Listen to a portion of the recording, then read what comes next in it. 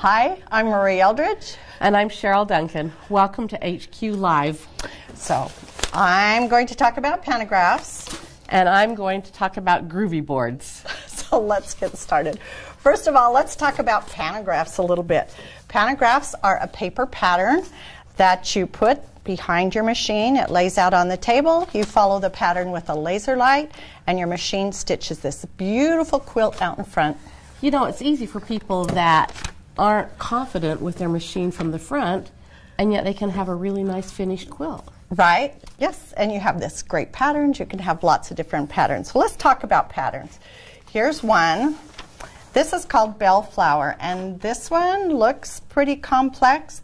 Actually, this would be not so hard to quilt because you can see those. Can you just hold on to that? Sure. You have just a little kind of curls and twists that you have to follow. So you kind of get an idea of the pattern. You always want to trace the pattern with your fingers so you know which way you're going to go. Sometimes I even draw myself some little arrows of which way to go until I feel comfortable with it. Yeah. But I'll usually go through the pattern all the way through once, and then I feel pretty comfortable about which way it's going, unless I stop. So what you're saying is shorter distances are actually easier than longer distances. A shorter line that you have to stay on, because you have to follow that line with the laser light. So you just want, you know, kind of small curves are easy to stay on rather than trying to take your machine and go, ooh, great big curve and back. So little curves, they work good. All right, so that one's called Bellflower.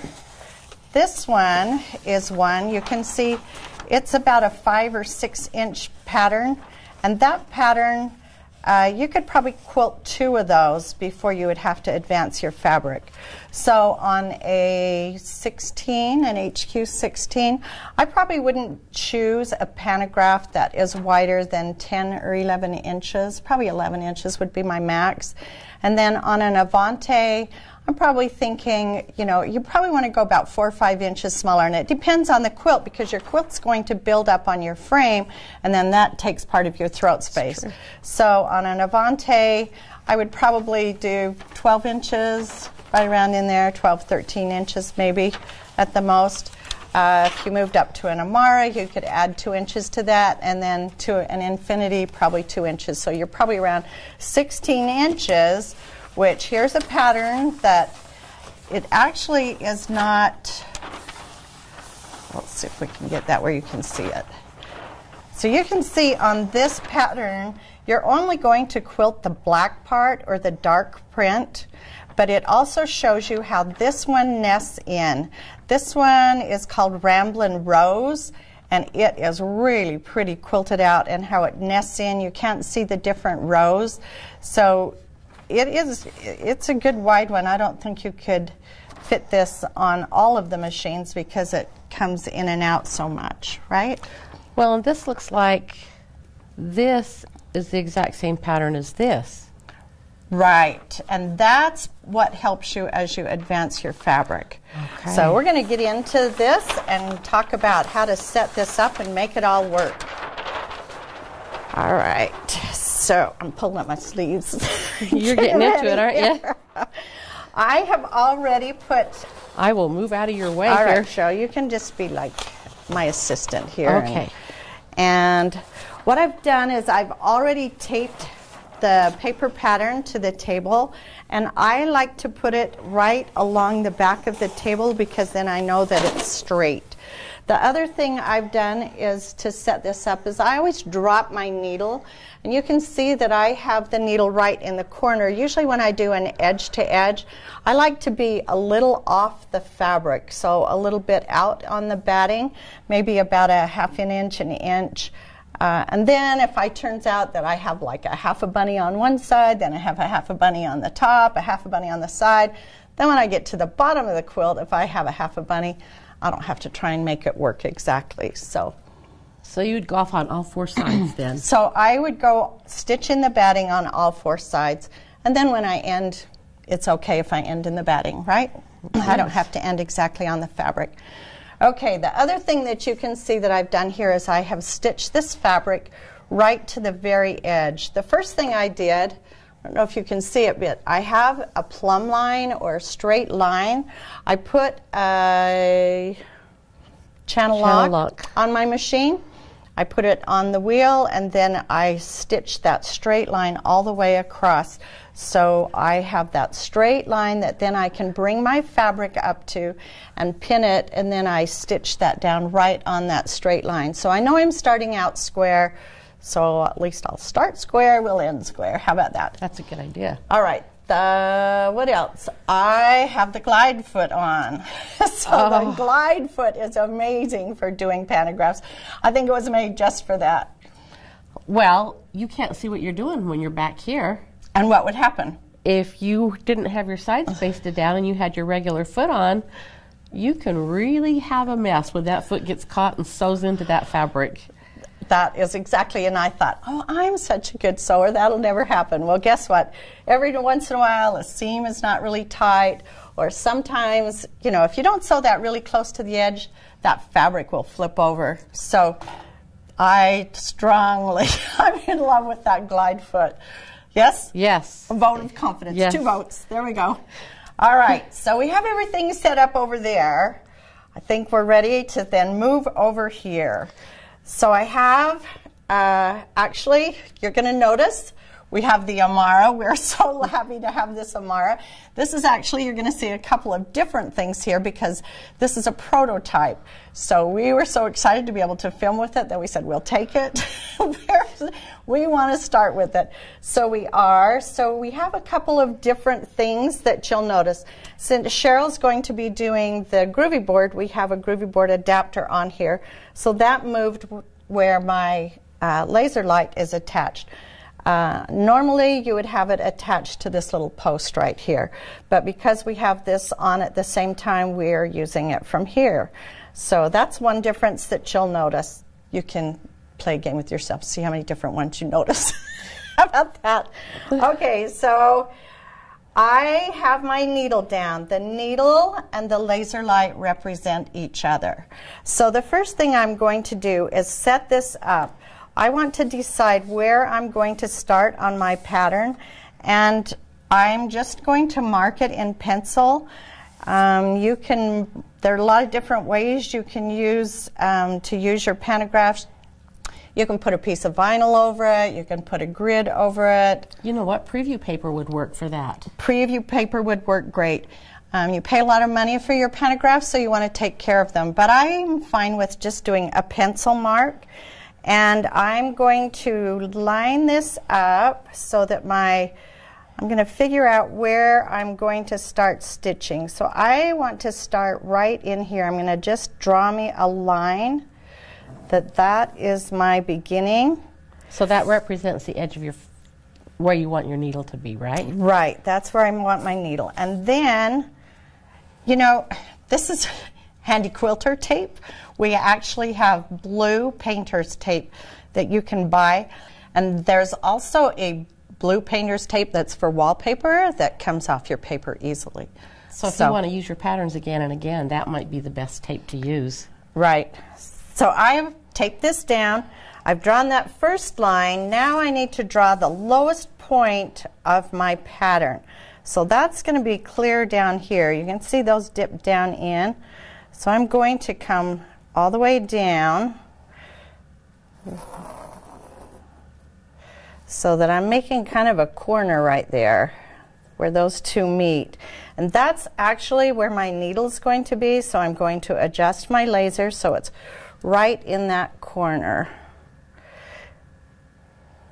Okay, when you get your laser, you really want to make sure that you get that adjusted so that it doesn't shift while you're stitching, because there's nothing more disappointing than having that come off just a little bit, right? Oh, and then you're stitching over top of your previous stitching, and That's not fun Yes. to take out. We don't like to unpick. All right, so I'm starting right here, and I'm lined up there. There's a couple of things I need to check.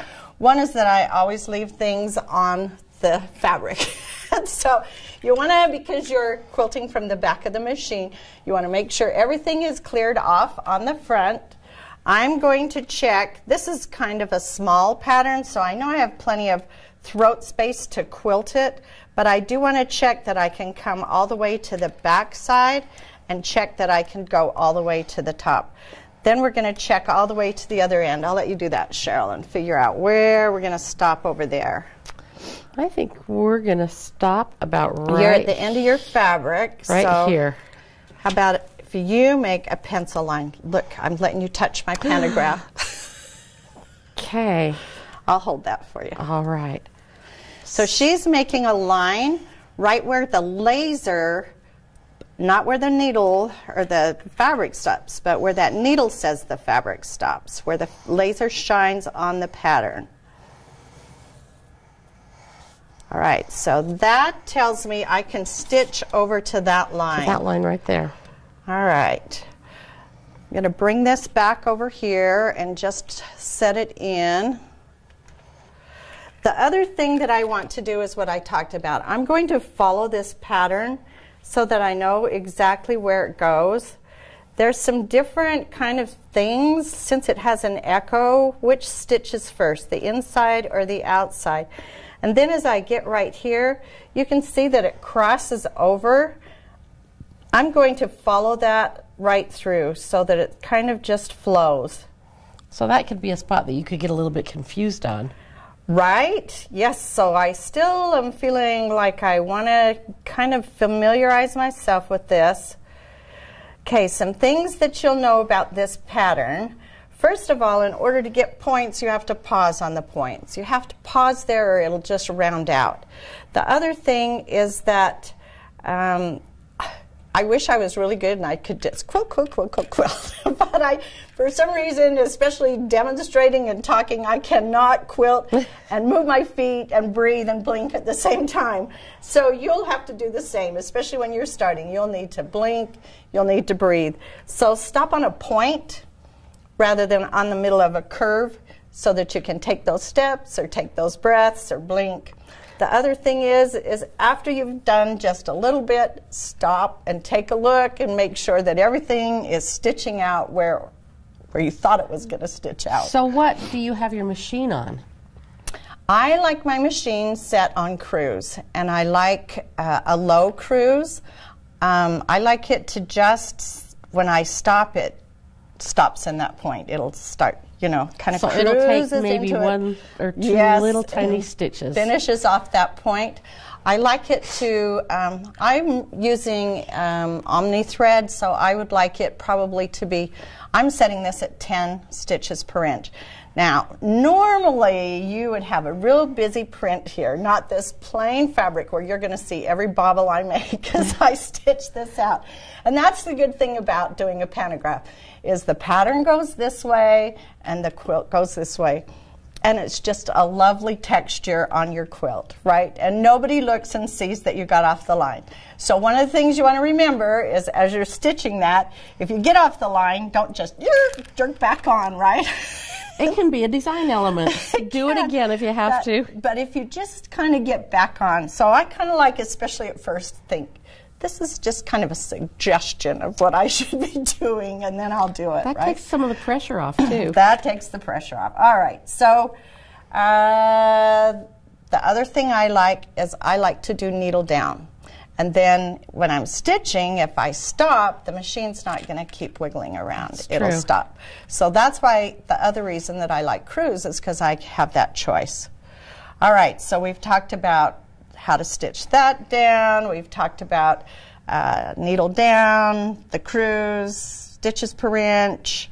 We've got our fabric all set. Are we ready to sew? I think so. Do you need me to go around to the other side to pull up your bobbin thread? Or can you reach it from there? You know, we have this great, yeah, we probably better pull it up. Okay. All right. All right, so nobody thinks I know how to do tools very good, so I've asked Cheryl to tell you about the laser light. Okay, so the laser light, you don't want a really wide laser light. You want just a fine pinpoint. So right here in the laser light, there's a little slit that you can adjust that laser light so that you just have that little fine pinpoint of a dot. It's so if you have this to big follow. blob you're chasing around, there's a way to fix it. That's right. So you'll just adjust this. Righty-tighty, lefty-loosey. So tighter is smaller. Right. Okay. So then this is the piece that will fit onto that post if you don't have the Groovy board adapter. So that would sit on the bottom and you want the laser light coming off the top. All right, and these just tighten and loosen to get it on there. And you want to make sure that they're all tightened up nice and snug so that they're not sliding around. Cheryl and I are really good at unpicking, but we don't like it. That's right. All right, we are about ready to quilt. So now here comes the part. You got to stand behind the machine. Okay, and I get comfortable so your feet are about shoulder width apart. Kind of lock your arms against your side. You don't want to be doing this with your arms. You're going to be doing this with your hands. You know, you kind of get your whole body into it, kind of get into the groove of moving. So if you put some music on, that might help too, right? It has to be country, Cheryl. Okay, well, that would be okay for you. All right. So we're ready. Now, the thing is I think you get back here and you get so nervous, but take a big breath, let your shoulders just relax, and I am just going to follow the line. So I have two choices. I can start right where I'm at, and I'm just going to follow that straight line up till I get to the pattern, or I could make myself a little start point at the top there where the pattern starts.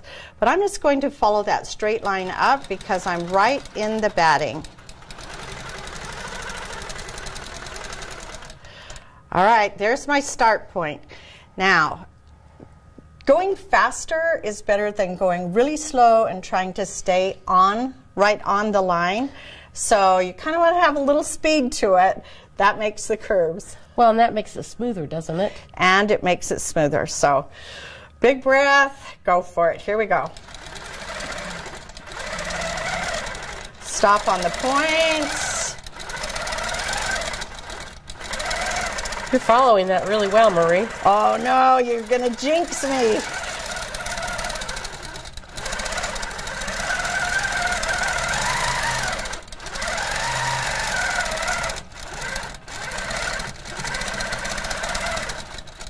Okay, this is that part where, okay, I've done a little bit of stitching. I want to make sure that I'm stitching, that I'm on the fabric. So just take a look and make sure everything's going right. And then pull up your sleeves and... So how do you know if your thread breaks? Because that's not there. But you know what? You kind of can hear it if you listen for it. And you can kind of watch out of the corner of your eye and see that things are going. So have you ever stitched a whole row without your thread? Do I have to say? I have. Let's just say it happens. It's all right? practice, right? It's practice. All right, here we go. We're just going to finish this out.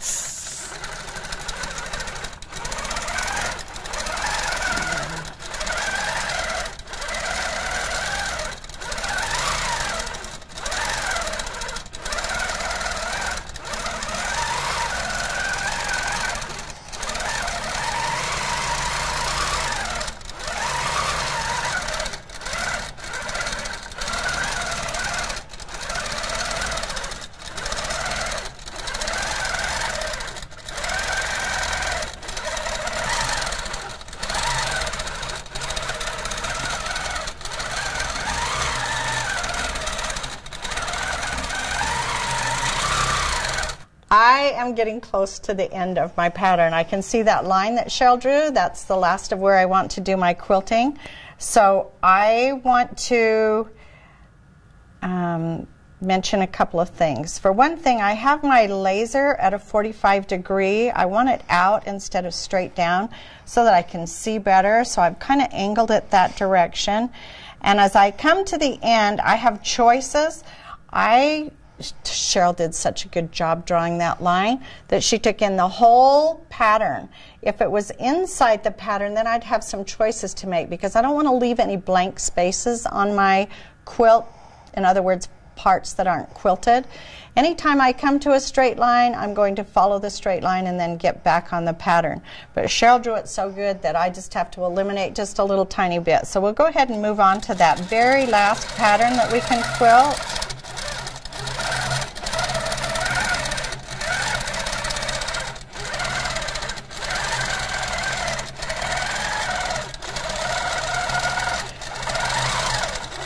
And if I was going slow, those curves would have kind of wobbles in them. I think they're fairly round. I kind of took a peek and it looks like I know what I'm doing. All right, here I come. I'm getting to that straight line, so I'm just going to follow the line down, come back up and around, and I should be done. So let's take a look at the quilt, see where the machine is. Oh, Cheryl, we're right at the end. Woohoo, good job. I think we planned it that way. I think we planned it that way. Now comes the part where we're going to advance the fabric. All right. So when we put this pattern down on the table, there was a dotted line, which actually represents a stitched line, and we put that close to us, so close to the bar here. And that's going to help as we advance the fabric. Then we will know exactly how much to advance between each row. We'll do it the same each time. Okay. I'm going to put my needle in one of these points. So on the quilt side, I'm just going to put my needle there. And I kind of like to do it in the middle. And I like a point because I recognize a point as opposed to a curve. And this one looks like I paused there and got a good point as opposed to some that aren't.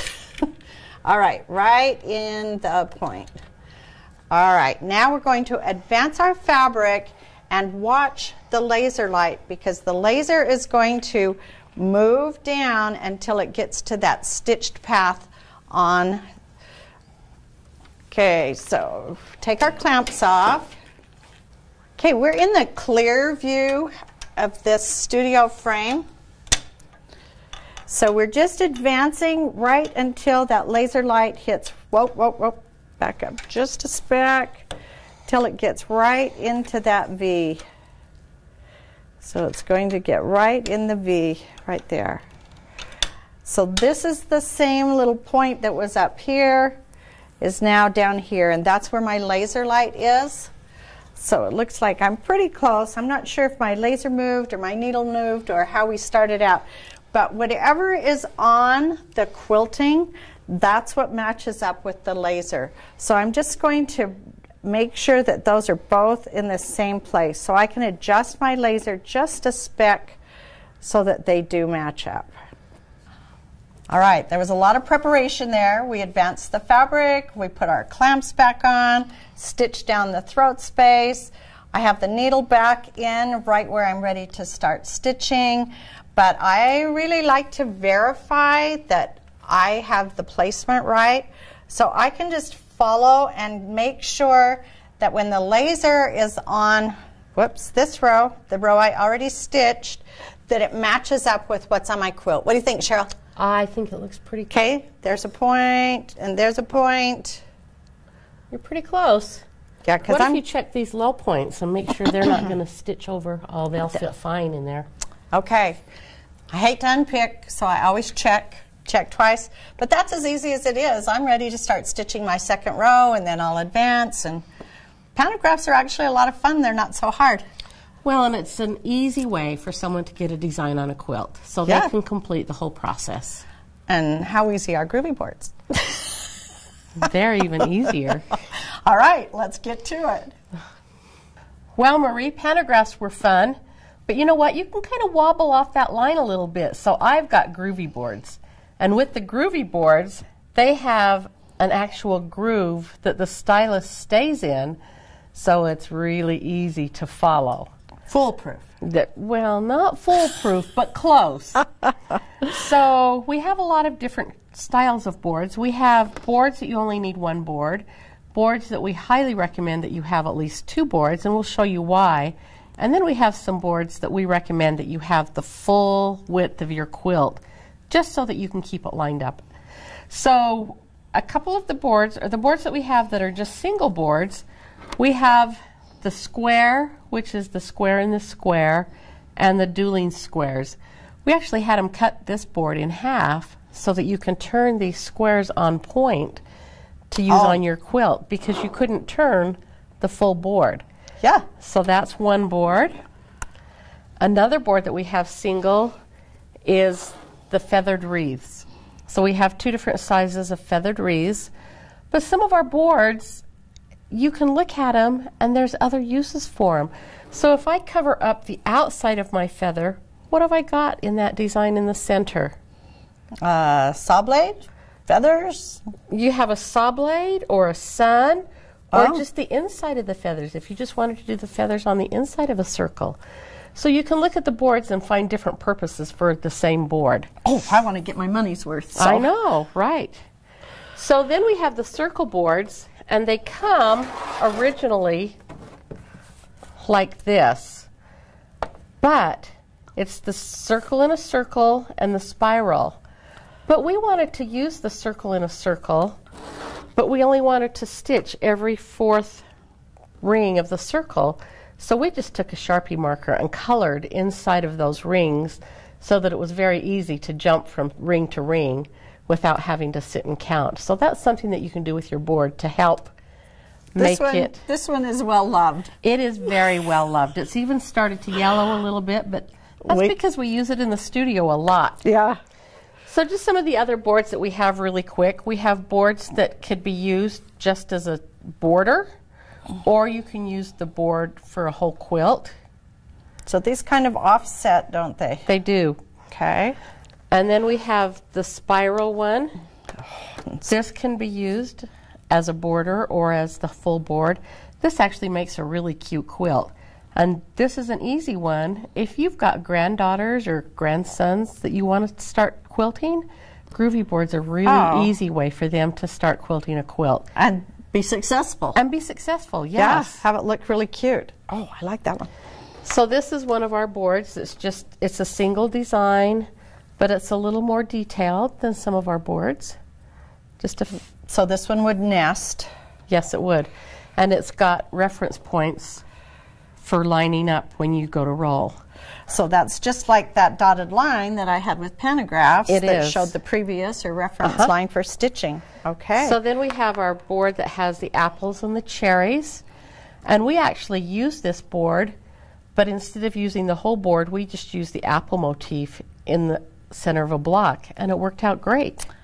Oh, see, I like all these ideas to get my money's worth.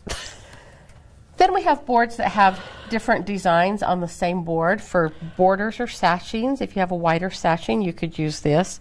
We also have a board that has 3 different styles of leaves on it, and you can use it for the leaves, or one of the sets of leaves looks like Christmas tree lights, so you could put it in the border of a Christmas quilt, and it would be Christmas lights. We also have some boards that are smaller boards, just the 6-inch wide boards. These would work great in a border, or for people that still have the old Handi Quilter 2 frames and where they put their own machine on them, these boards would work on that. So for a narrow throat space. For a narrow throat space, yes. So the 2 boards that we recommend that you have the full width of your quilt just for lining it up is the clamshells and the Baptist fan, because these are really easy to get off. We've got this quilt here, and if you look at this quilt, you can see that the clamshells are lined up in rows. And with the Groovy boards, you want to keep them straight across your quilt. And if you don't have the boards that go the full width of the quilt, then you're going to be jumping your boards across. Does that make sense? That makes sense. I like this. I think that's just, you know, just a clamshell puts a great texture on a quilt. It does. Okay, so Marie, we've got our boards set up here on the table that we're going to do, and this is Field of Flowers, and this is really a popular design. Yeah. And it works out really well on a quilt, and it's pretty, and it's easy to do. But the reason that we recommend having more than one board is that if I were to quilt this, where am I going to go when I get to this point on my board? If I get to this point, I've either got to stop and hope I don't bobble and move things around and move this board over so that I can start here again. Where if I've got two boards, I can stitch off here, continue on to my second board, then I can move my first board into the third board position. There you go. So that helps with keeping your design straight. So you want to at least have two. You do want to have at least two boards that you buy, except for the square circle. Right. So we've pretty well set this up the same way that you set up the pantographs, in that we've just advanced our quilt here, and we're starting here. I want to start just off the edge of my quilt all the way around. So I've taped down a line here so that I know exactly where I'm going to start. We've got my sides basted down, and I'm actually ready to go. When you're stitching on the boards, you want to make sure that you hug the side of the board. This groove is wide enough that the stylus actually can wobble back and forth a little bit, and that's where you're going to get those grandma stitches. And even though we're grandmas, we don't want grandma stitches, right? So you're going to hug the board on one side. As you come to a point, you're going to pause so that you get that nice crisp point, and you want to keep your machine flowing smoothly. So shall we quilt it out? Okay, looks like everything is taped down. What are these little rings? Oh, these little rings hold the two boards together. But just for security, I've got my tape here on the board to help hold it. Even though it's taped down, I still want to be careful that as I'm going through my grooves, I'm not pushing really hard on the board, because I can knock it out of place. And also, if I'm going too fast, I can actually jump out of the groove. So not entirely foolproof. Not entirely foolproof. So Marie, if you notice right here, I'm going to start, but as I come along, I'm going to run into my tape right here. So what I'm going to do at that point, with the pantographs, you could just stitch. Yeah, I could go straight up. But I'm just going to pick up my stylus and move it forward to this point. But as I'm going around the sides of my board, I want to keep that stylus right next to the edge of the board. And that's what hugging the board is that you want to be right there at that edge. So let's see how this goes. And the same thing here. You want to know the path that you're going. So I'm going to make sure that I know where I'm going, because it is easy, and some boards will go forward and then kind of come back. And if it's not always going forward, sometimes it'll come back under the stylus, and so you need to know where it's going to go. So let's go. I pause in my corner, hug that side of the board, and at this point I'm just going to stop. I'm going to raise my stylus up, and I'm actually going to stitch forward just a little bit and drop my stylus back down. Oh, you just stitched there. I thought you would raise your needle. Well, because I'm out of my fabric, I'm off the edge of my fabric, I can just stitch forward. You're so tricky. Okay, go for it, so now we're going to go. Pause on my points. The other thing that you want to make sure of is that you have that stylus down nice and snug, so it's not loose as it goes around these curves.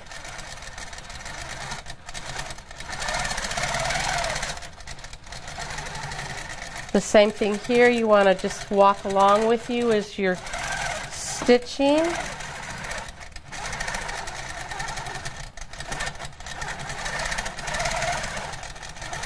I like how this pattern just nests into itself. It does. I think it will be a great texture. That's probably why it's so popular.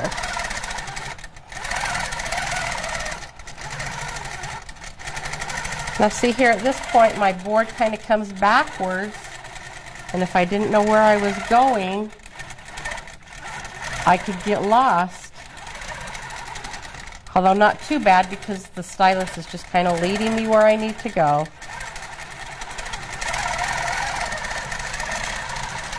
Looking good. And the same thing with this. I want to stop. And when I stop, I want to stop in a point, and I want to check my quilting and see how it's looking. It's not too bad. You're in the fabric. That's the good part. I want to make sure, too, that my stylus is really snug. I noticed that it was wobbling just a little bit. So you want to make sure that it's snug and staying in place. Okay, now which direction am I going? Back the other way. I'm coming back this way. Oh, you're trying to get me, aren't you? I'd make you take those stitches out.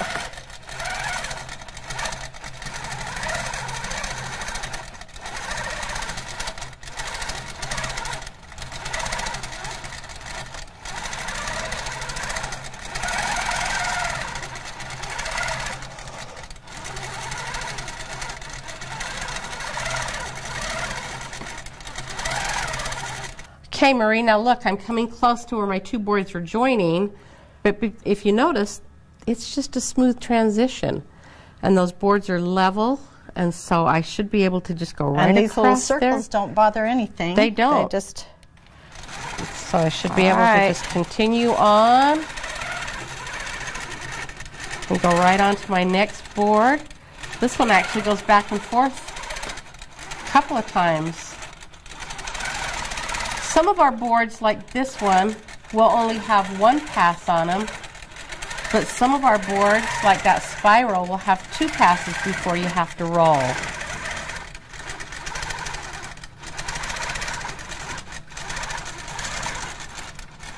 So when you advance, you pretty much advance the same way you do with the pantograph. You do. We don't have the lines to line up on all of the boards. A couple of the boards do have some reference lines.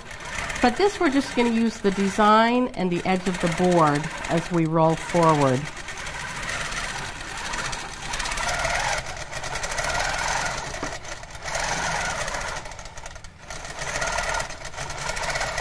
Almost went the wrong way there.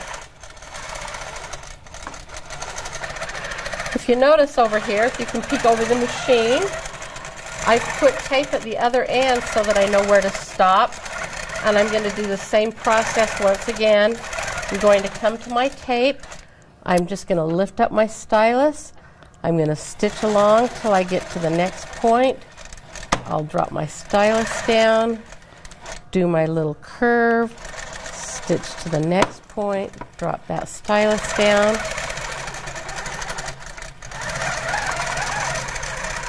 That finishes that off really nice. Raise my stylus up. Oh, you're not leaving anything unquilted. And there's kind our of in end. the batting. And that's the end? That's the end. So the same thing with our pantograph. I'm going to find a point, and I'm going to drop my needle, and I can line it up really easy because my stylus is right there. So I'm going to drop my needle, I'm going to make sure my stylus is raised up, and then I'm going to roll my quilt until my stylus hits about a ½ inch beyond the design. So this is the same theory as the pantograph. The needle represents the stylus. Yes, it does. So I know exactly where my quilting ends and where my needle is lines up with the... Yeah, okay, right. I got it. So now we're ready to advance our quilt. All right, let's do it. Okay. Okay, so Marie, if you'll just roll it, I'll tell you when to stop. I want to stop. Can you see my stylus? You want to watch the stylus as you're rolling. And I want to go about a ½ inch beyond, about right there. And then I'm going to stop. Okay. And I want to snug everything up. I'll put my clamps back on. Then we'll base down the sides of the quilt and we'll be ready to stitch out the second row after we check and make sure that our positioning is correct. Okay, so Marie, now I'm going to check and I'm going to look at my low points on my board and make sure that they're not stitching into my previous line of stitching.